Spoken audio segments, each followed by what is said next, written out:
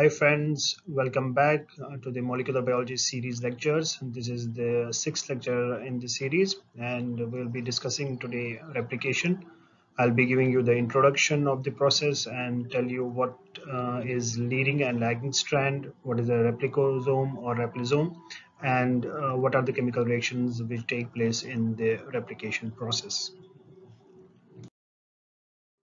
So to begin with the replication process, we should know the previous certain concepts. The first concept which we had already cleared is the central dogma, which was proposed by Francis Crick, and it mentions that there is a unidirectional flow of information, which I told you that it is later on modified, and now it encompasses all the processes, whether DNA synthesizes RNA or backwards also. So you should be acquainted with this concept of central dogma. And then another concept was the gene expression, which I have already cleared also in some other video, which you should be aware of by now. So the gene expression, as proposed by the Francis Crick, in the eukaryotes actually follows the replication, transcription, and translation. But in between these processes, I had already told you that there are certain pre, post, or co-modification processes which do take place.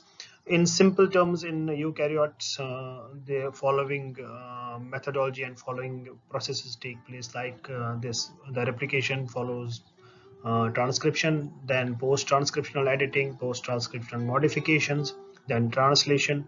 Then after the translation, there is also post-translation modifications and pre-folding modifications. So this is the simplest way by which we can mention or give the outline of the gene expressions in the eukaryotic cell.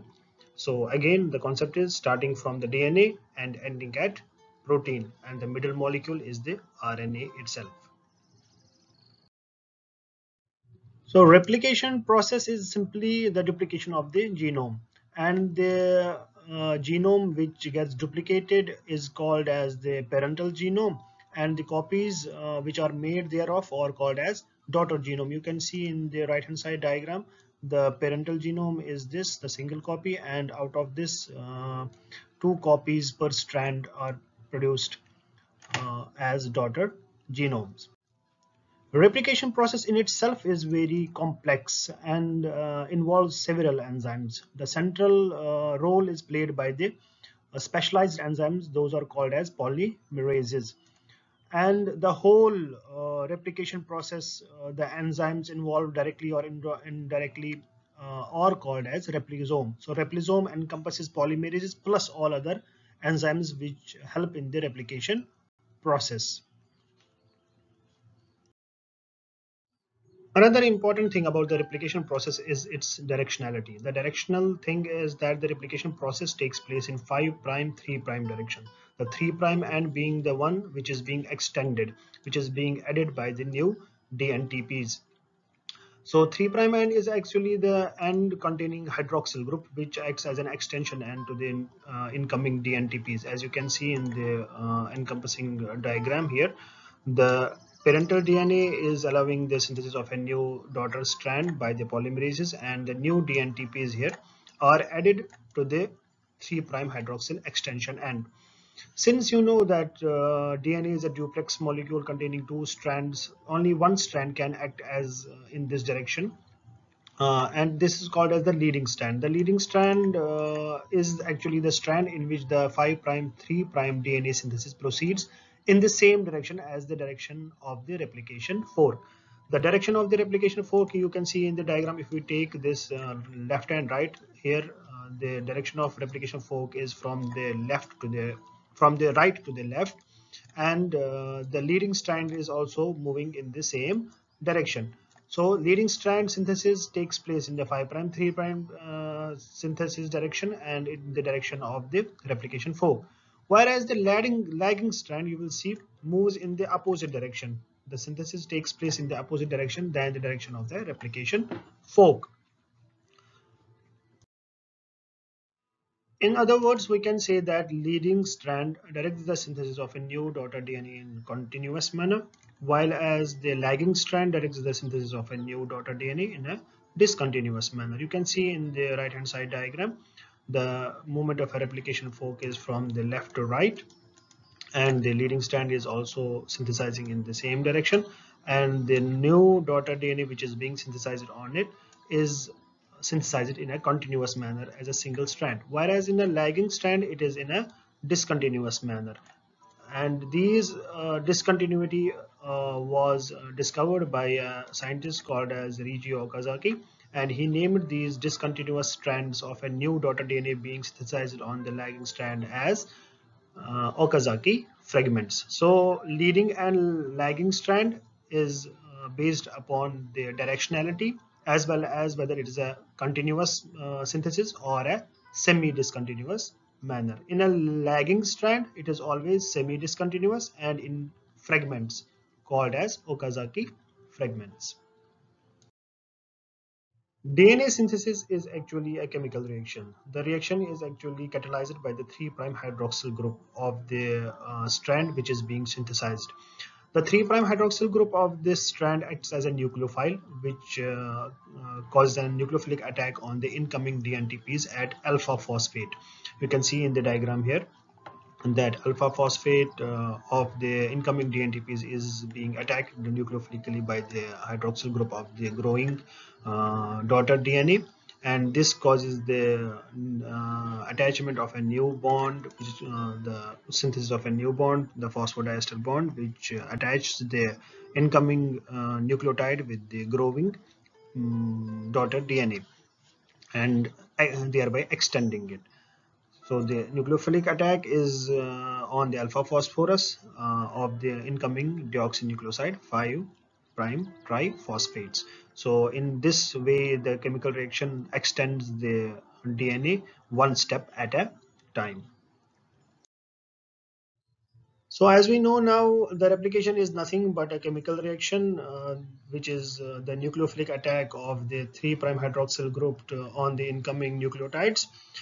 The rate at which the addition of the nucleotides happens to the growing daughter DNA strand on the template strand by the polymerases will define its processivity.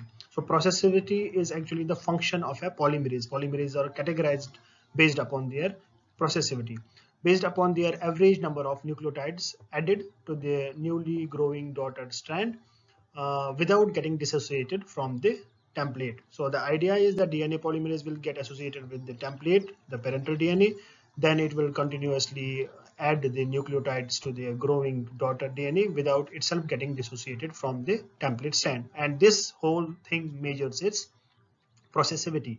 Since the nucleophilic attack will vary and it will have a effect on the processivity of the DNA polymerases as well. Usually DNA polymerases have a processivity of few to many thousands. So the capability of a polymerase in itself, and the higher the processivity of the polymerases, the better it is. Last but not the least is the another concept of replication, which is its accuracy. How accurate are the DNA polymerases in duplicating the information from a parental strand to the daughter strands? And it is measured as overall fidelity, which is given as its error rate. Error rate is given as the ability of a polymerase to do the one error every 10 raised power 9 to 10 raised power 10. This is for the eukaryotes. For example, in E. coli, it is usually measured as one error per 1000 or 10,000 replication. This is the overall accuracy of the replication. Actually, this is the overall accuracy of the polymerases which synthesize the daughter strand. How accurate is the replication in eukaryotes, and how the polymerases manage such a high accuracy is partly explained by the three concepts. First concept is the overall geometry between the complementary bases. You know that DNA in DNA that A base pairs with T and G base pairs with C, and they have particular geometry among themselves. So the polymerase is able to check this geometry between the AT and GC so as to distinguish between them, and to distinguish between the uncomplementary of the A with C or G with T. Second thing is the AT and GC in itself base pairs interact with the polymerase itself. So the polymerase knows the whole geometry of the AT, and also the interactions enables them to distinguish the wrong base pairings. Third concept is the ability of a polymerase in itself to double check and excise the wrongly added nucleotide with the help of its 3' 5' exonuclease activity. Remember, the 3' 5' exonuclease activity is in the reverse of the polymerase activity. We know that polymerase activity is from 5' 3', and the exonuclease activity is actually reverse of the polymerase activity. So this is the why how it enables the polymerase to check and then to remove the added nucleotide from the growing daughter strand, and the information is being again checked in context with the template strand on which this daughter strand is being synthesized. So this alone increases the accuracy of the polymerases by 10 raised power 2 to 10 raised power 3. The combined effect of all these usually add up to 10 raised power 7 to 10 raised power 8 overall fidelity, and rest is still unexplained by the molecular biology. I hope you enjoyed this lecture and it clarified your basic concepts of the replication. The next lecture will be on the machinery of the replication process. If you like the contents of the video, you can order the book Molecular Biology and Biotechniques from Amazon. It's available both in Kindle and paperback format. And do subscribe to my channel for further videos which I will upload in due time.